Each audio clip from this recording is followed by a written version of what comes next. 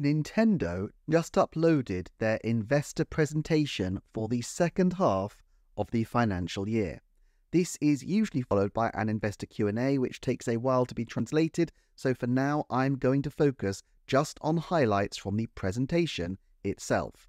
We're going to look at the sales data, spend a bit of time exploring the advertising spend and the implications of that, and basically just explore the numbers a little bit. So settle in and let's do a Nintendo Forecast deep dive on Nintendo's latest quarterly results.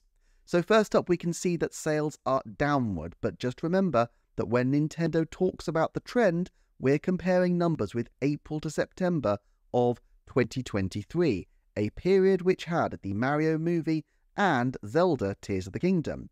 Not many halves of the year would have matched 2023 with a snap 20 million seller dropping and the buzz of a major movie. So let's cut 2024 some slack for being down on those numbers. A better comparison would be the 2020 and 2021 numbers, and here we see that the 2025 net sales figures are down, but not as hugely, a 16% drop compared to the same half of the year 3 years ago, which was nominally the height of the Switch's power, and a period in which we had an absolute ton of games, albeit smaller ones, such as New Pokemon Snap, Game Builder Garage, Mario Golf Super Rush, and Zelda Skyward Sword. Consolidated sales show that the exchange rate continues to benefit Nintendo. Last year, the total was 157.8 billion yen, earned as a result purely of exchange rates, so the year-to-date is on course to be less than that figure. The figure for quarter one was 20.8 billion yen, so it looks like the turbulence in the exchange rate during August had a bit of an impact on Nintendo, although of course in quarters where there's less trade, there's less of an exchange rate benefit or penalty to be had at all. In terms of sales, the Switch still has a good international spread, but if we compare to 3 years ago, Europe and the rest of the world are backsliding comparatively, while the Americas and notably Japan are continuing to grow as a proportion of sales. Japan is to be expected, and I think Nintendo has always been strong there, but I think it's curious that America continues to hold up, and I wonder how they might account for this differential. I guess their theme park areas and stores probably account for part of this. Of course, Nintendo recently restructured their operations in Europe, and while this appeared to be in response to a retirement, it is possible that they will want to give Europe more of a push going forward. Mobile IP-related income is the biggest drop, which again is the Super Mario Bros. Movie effect, but these numbers were 25.5 billion in 2021, and the income from these stores is up. Remember, this is pre-Alamo, since this only covers up to September, and that launched in the third fiscal quarter of the year, although it's not entirely clear whether these numbers incorporate the benefits of the launch of the Nintendo Museum. The gross figures follow the overall trend, but there are a few points of note here. Firstly, their gross profit margin increased, and they explain it as this is due to factors such as a proportional increase in digital sales relative to overall sales and a decrease in the proportion of hardware unit sales of Nintendo Switch OLED model, which has a lower profit margin than other models in the Nintendo Switch family. Now, I'll come back to the digital comment in a minute, but we always knew that OLED's margins were lower, but it's interesting that after all this time, it's still statistically significant enough to have a big impact. My assumption was always that they would phase out the original Switch and keep the OLED, but I do wonder whether this would incentivize them either to prioritize the Lite or to do their own console, a 2DS XL kind of deal for the later stages of the Switch's existence. I've mused this before, and I still think it's about an even likelihood that we will see a fourth iteration of the classic Switch. Other things of note here, the proportion of first-party software sales is down quite a bit, but that's the Tears of the Kingdom effect again. Hardware sales are up as a percentage, but since it's proportionate, that's a little misleading. Then we have selling, general and administrative expenses. Well, these are up, but I guess the one everyone beelines for is research and development, which is up 15.5%. Now, for reference, it was 42.1 billion yen in 2020 and 44.1 billion yen in 2021, so R&D spend is up significantly. Of course, I rather doubt they're still funding the new console development this late on, but they are building new premises and are doubtless exploring all kinds of technologies, not just within the development group at EPD, but animation technologies through their relatively new Nintendo Pictures subsidiary. And we know from developer interviews, which I covered recently, that Nintendo Systems have spent a lot of time rejigging their accounts system architecture. They acknowledge the impact of foreign exchange losses in the slide on ordinary profit and net profit, although frankly I think they've probably benefited more from the exchange rate than they've lost. To be honest, with the recent turbulence in the Japanese election, the yen itself seems unlikely to make any major moves for a while, which will be good for Nintendo, although of course the strength of the dollar and the euro, as well as other key currencies for them like the Australian Canadian dollars, the British pound sterling and the South Korean won, would also be of interest, although the information is not captured in this slide. So on this slide here, we see their forecasts, and their forecasts have been modified slightly down, which suggests that the last few months did not go quite as they had hoped. To be honest, given their fairly meagre game lineup over this time, a game lineup they must have known would be in train since March when these forecasts were determined, I'm not quite sure what they expected, and it does make me wonder whether there was another project that was internally delayed, especially given how weak the first quarter of the year was. I can't see what that would have been though, as Super Mario Party Jamboree was always likely to go in the now traditional Mario October slot, and I don't think Xenoblade Chronicles X Definitive Edition would have moved such massive sales even if it were to have been scheduled for earlier, and there's no evidence that it was. Of course, forecasts aren't a perfect art, trust me, I can relate, so perhaps they just decided, as they have in the past, to go in optimistic and then revise down if need be. It's still, to be fair, quite a subtle revision. Their comments on all this don't add extra light particularly. The biggest question is really how well the third quarter, i.e. October to December, does, and this is really the trickiest to predict. It is always by far the biggest sales window, and so it has a bigger proportionate effect on the sales for the year in total. I can see that recent changes for Nintendo Switch Online would have consolidated memberships, which is important for Nintendo keeping their base steady, while Super Mario Party Jamboree feels like it ought to be a very successful title based off the success of the prior two Mario Party games. Now, there are lots of things they could continue to do to drive sales, including deals or new announcements, and I reckon based on past trends, which I've deep dived in a prior video, there is a 90% chance of at least one new yet to be announced game releasing in the January to March quarter, and a 70% chance of 2 or more new titles in this long window between Donkey Kong Country Returns HD in early January and Xenoblade Chronicles X Definitive Edition in late March. But generally, and with occasional exceptions, the biggest titles in the January to March quarter tend to go towards the end, so it seems improbable that we'll see anything significantly bigger in scale than Xenoblade, although of course they could do something quite profitable that is notionally a smaller game. For example, if they dropped a Mario collection for Mario Day, say a limited edition collection of the new Super Mario Bros. Games, that would doubtless spike huge sales in the last month of the financial year, even though it would be, judging from the Super Mario 3D All-Stars collection, probably fairly low effort. Generally, they don't like to cannibalize the sales of their biggest titles, and I'm sure they'll rather people go for Super Mario Bros. Wonder over a Super Mario Bros. Collection, but it is Mario's 40th anniversary after all, and the Wii game in particular must be low-hanging fruit to port over, so I'd give some kind of presents for any of the older 3 new Super Mario Bros. Titles which aren't yet on Switch, a 50% chance of showing up by the end of the 2025 to 2026 fiscal year. Of course, if it did arrive at the end of this fiscal year, it would help Nintendo to meet their targets. Still, Nintendo are basically leveraging their evergreens at this point, since none of the other titles this year feel like they're going to do numbers outside the 1, 2, 3 million range that most smaller scale first-party titles live in. And speaking of which, let's pivot over to the sales status of the Switch and its games. So the game sales are interesting. With only a few weeks under its belt, Echoes of Wisdom totted 2.58 million units. In 2019, they confirmed that sell-through of Link's Awakening in the same period was over 2 million units, so Echoes of Wisdom is doing well, especially when you consider that Link's Awakening launched with hardware, being the game chosen to launch with the Switch Lite. Although, to be fair, the install base of the console was vastly smaller in 2019. I think this must be a pleasing number to them, as with the holiday season coming up, it will only grow, and I also think the decision to center on Zelda will be of benefit to diversifying their merchandise line, so it's likely that by raising the profile of Zelda herself, Echoes of Wisdom will have a positive effect beyond its raw sales numbers going forward. More disappointing on the surface are the numbers for Paper Mario: The Thousand Year Door.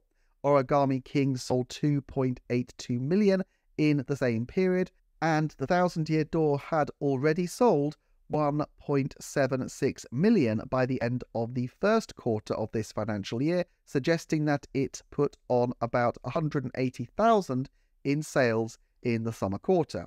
Now, we should heavily caveat these numbers. First of all, Origami King sold mid-pandemic. The only games Nintendo had launched in that year prior were Good Job, Xenoblade Chronicles Definitive Edition, and Clubhouse Games, so in many respects, this was their first core audience-style title, and the only new one since the other release of the first half of the 2020 to 2021 fiscal year was the Super Mario 3D All-Stars Collection. In 2024, there's just a lot more competition for game sales, and while Luigi's Mansion 2 HD didn't do gangbuster numbers, it's still another Mario Universe title, and of course The Thousand Year Door followed the release of Super Mario RPG just the previous November. It's difficult to say too much because we don't have a large number of examples on the Switch of a franchise getting 2 original entries. The Luigi's Mansion 2 HD sales are a significant drop on Luigi's Mansion 3, but if they want to push one of those, it's surely got to be the vastly superior Luigi's Mansion 3 anyway, so Luigi's Mansion 2 HD feels like more of a quick cash grab.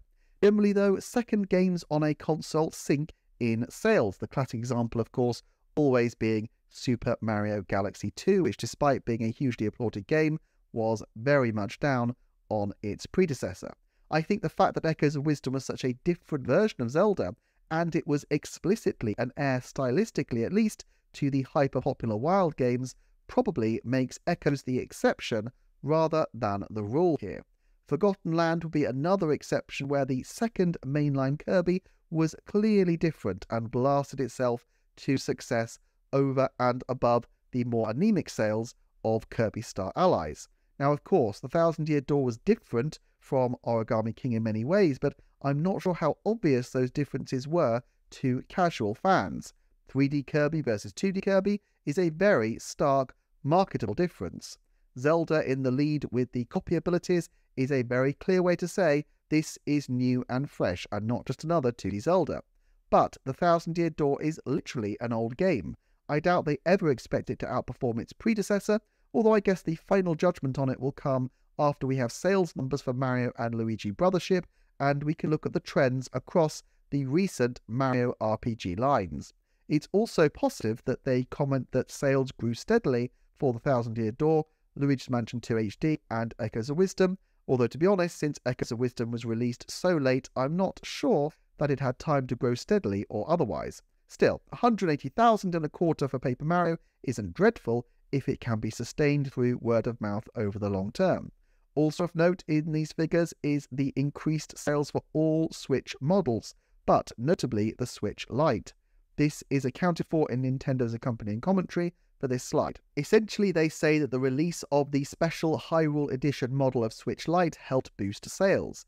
It's interesting that this gives us an idea of the effect of this endeavour, with the rise from 0.33 million to 0.64 million, suggesting that if they could find games with a similar reach as Zelda that would entice people by multiple systems, then they could add another maybe 250,000 to their sales over and above the normal changes from having just more games. This would make an Animal Crossing spin-off title around February make a lot of sense if this was part of their strategy. Animal Crossing is another franchise capable of shifting Switch Lites, and this again would help with their overall strategy, especially when you consider that the Switch Lite is one of their more profitable consoles. Or of course a Mario Day themed Mario Switch Lite would also be perfectly possible. Moving on, digital sales continue to be resilient, but actually this slide feels to me to be slightly, very slightly misleading. Whenever Nintendo has a big sales quarter, it tends to attract casual fans, and these people are more likely to buy physical. So in the April to June quarter of 2023, digital sales were 47.3%. But this was, as I keep saying, the quarter of Tears of the Kingdom and the Mario movie, so it's not a surprise that there were more Wii Nintendo physical sales. This slide doesn't show that figure, and so the headline figure of a rise year-on-year of 6% in terms of digital sales, while technically true, doesn't to me really capture the whole story. The actual proportion of sales that are digital hasn't changed all that much, and we can expect that percentage to dip again for the coming quarter as people look to buy physical gifts that can go under, for example, a tree.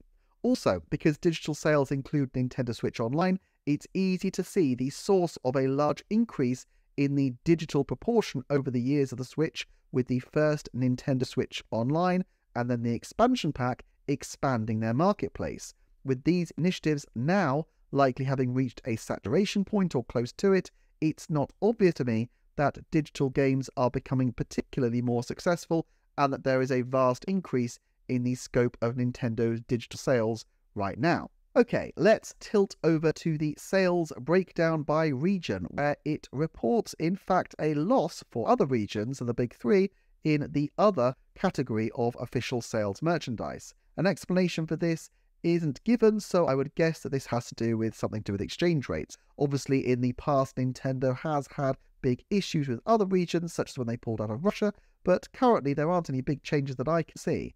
Still, take a look at the difference between Japan and the Americas in terms of mobile and IP-related income this year as opposed to last. While income streams have remained fairly stable in Japan from IP-related content this year as opposed to last, there was a huge bubble last year. Again, the launch of the theme park area probably helped last year, but then you would expect these kinds of attractions to be run with fairly steady audiences, so the profits shouldn't fall off a cliff in this way. So I would guess that it shows the mobile and visual content sales, specifically of course that Super Mario Bros. Movie, were much better received in America than Japan, which makes sense of course as it's an American movie and the potential American market is much huger than Japan's. Still, it opens the prospect that Nintendo will be even more exposed to international markets if they continue the route of an IP strategy than they currently are, which probably isn't a problem for them as long as the yen remains significantly weaker than the competition. I didn't mention advertising expenses before, but here they are again with the forecast. Now at this point you might be getting excited. Look at the jump up from Q1 to 2's projected numbers to the whole fiscal year. That's more than the doubling you would expect from the second half of the year. And the predicted spend on advertising is certainly higher than the 75.4 billion yen from 2018 to 2019 and the 76 billion yen from 2019 to 20, a year which of course included the launch of the Switch-like console and a number of major titles such as Animal Crossing New Horizons. But of course, Q3 to 4 includes the holiday season, and so it's expected that Nintendo would generate more advertising expenses in this window anyway. There's definitely the potential in these figures for this to incorporate a big push on the Switch successor, and of course last year's half one of the financial year's figures include, as I keep saying, the Mario movie Tears of the Kingdom. So proportionately, we're talking about an advertising spend of a similar or even slightly larger scale for Q3 and Q4 put together.